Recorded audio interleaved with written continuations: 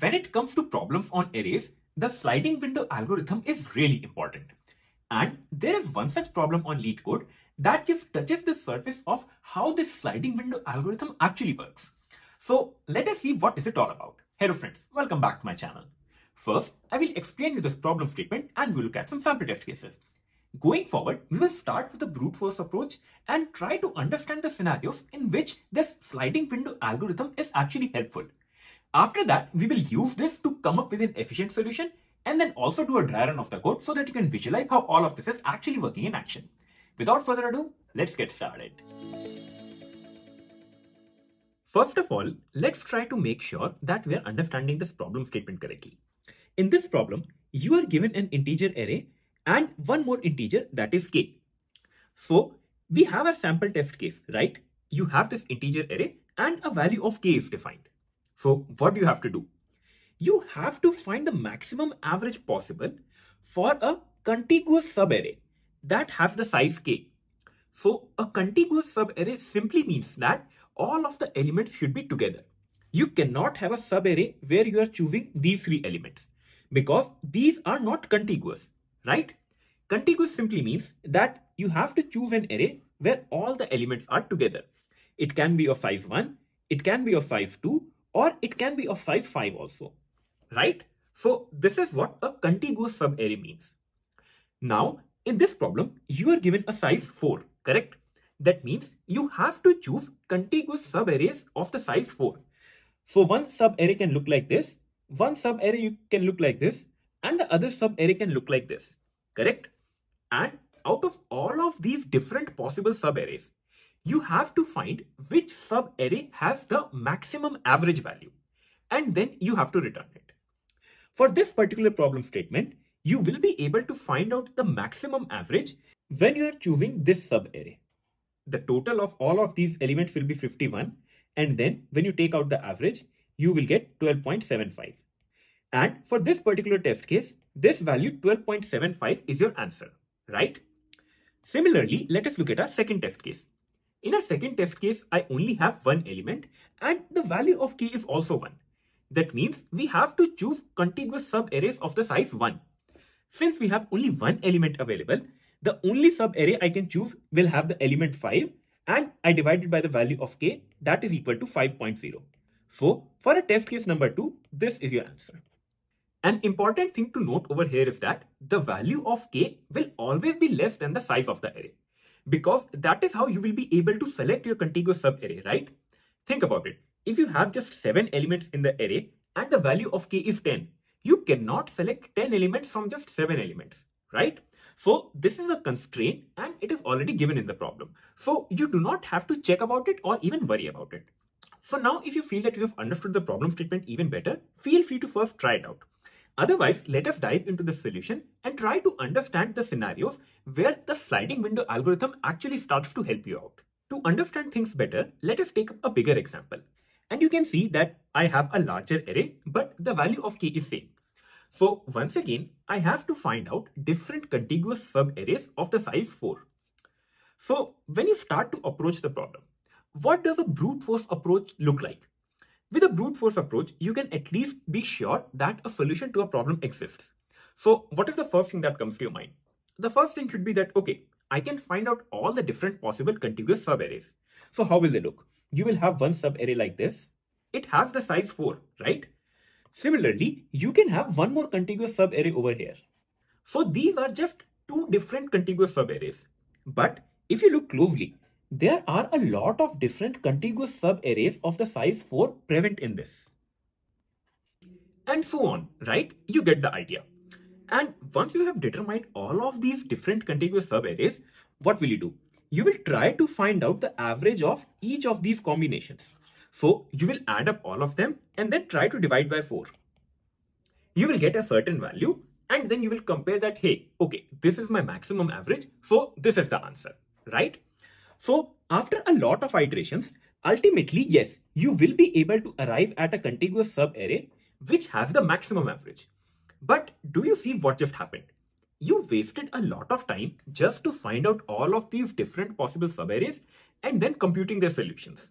And in such scenarios, this brute force approach is not feasible. It will take up a lot of time. So what do you do over here?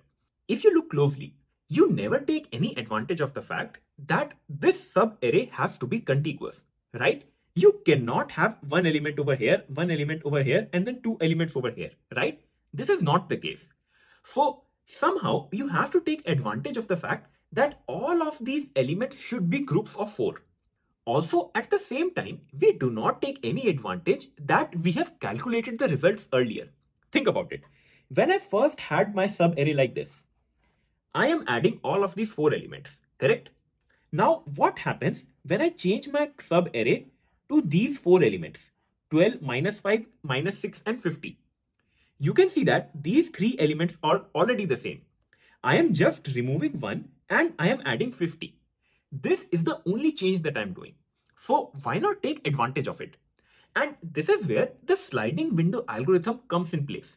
So what happens in a sliding window algorithm? Let us take up our example array once again. You can see I have this array and once again the value of k is 4. As the name suggests, a sliding window. It is literally like a window. So what actually happens is you will define a window that has a size of 4. Currently in this window, you can see you have 4 elements, right? Because the value of k is 4. So when you add out all of these, you get a sum equals to, this is my current sum, right? If you add all of these numbers, you will get a 2. Now, as the name suggests, a sliding window. A sliding window means you are literally going to take this window and then slide one step ahead. What just happened over here? You removed the element 1 and you added the element 50, correct? And that is exactly what you will do in your sum. You remove the element 1 and then you add the element 50. So what is your new sum now? Your new sum now is 51. Let us go one step ahead now. Once again, I take up my window and then I slide it one step ahead. What happens? You removed a 12 and you added a 3. So I'm literally going to do the same thing. I remove a 12 and I add a 3. Do you realize what just happened? In just 3 iterations, I was able to determine 3 sums, 2, 51 and 42. And to get the average, I can divide each of these values by k, right? This will be my average of each of the contiguous subarrays. So even without determining what are all the possible contiguous subarrays, I can just calculate the sum and then proceed ahead. So what will happen next?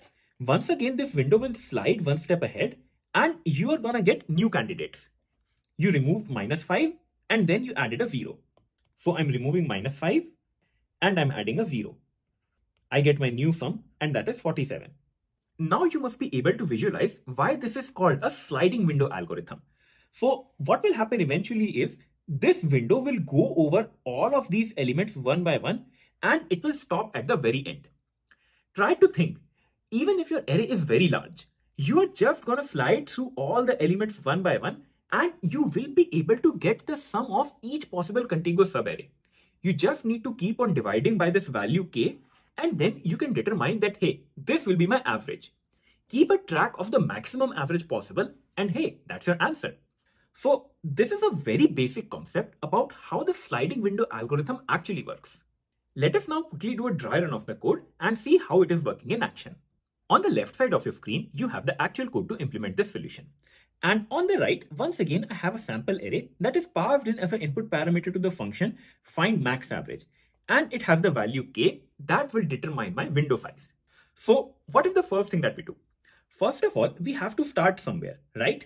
So I will define a sum for my starting window because that is where I start. So I run a for loop with just k elements.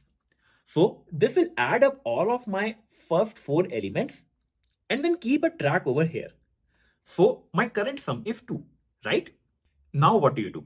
First of all, you just initialize that, okay, maybe this is my max sum. So I store it over here. Going forward, you start your sliding window.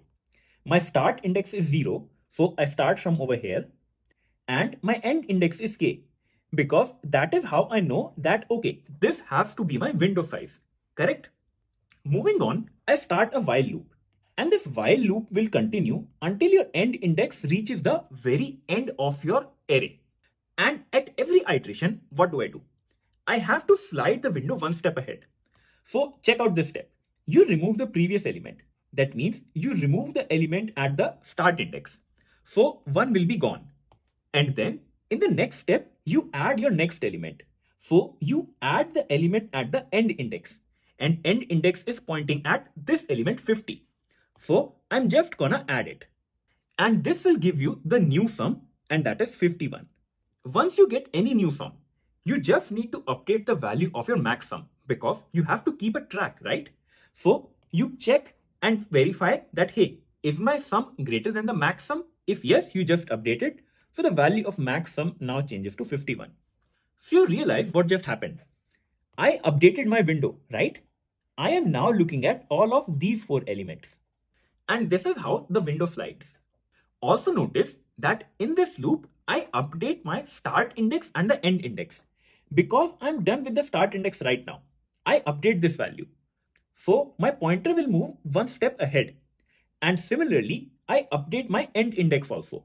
So now my end index is pointing at the next location, correct? Once this loop runs again, what will you do? You will remove the value at start index, so 12 will be gone, and you will add the value at the end index, so 3 will be included. This will once again give you a new value of sum, and you're going to compare it with the value of max sum. This time it will not be updated because the resulting sum will be 42, correct? Also, you have updated the value of start index and the end index. So now your window will ultimately change to this last subarray.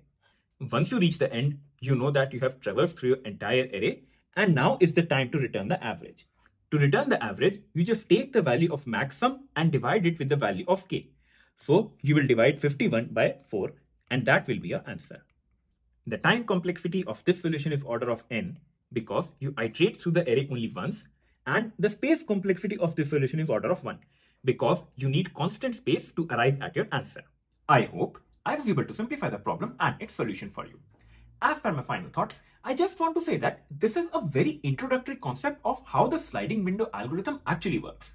Now, it is not necessary that it could be only an array of integers. You can also have an array of characters. You can also have an array of different strings itself. And the sliding window concept actually remains the same. That you will have to define a window size and then you navigate it out throughout your array. So think about it. There could be a problem where you're given a character array and you have to identify the minimum window size where you can find all the vowels, right? So think about it. There can be a lot of different scenarios. So while going through this video, did you face any problems? Or have you seen any other such problems which are solvable through this sliding window algorithm? So tell me all of it in the comment section below, and it will be also helpful for anyone else also who is watching this video. As a reminder, if you found this video helpful, please do consider subscribing to my channel and share this video with your friends. This motivates me to make more and more such videos where I can simplify programming for you. I will be coming up with more such concepts in my future videos. Until then, see ya.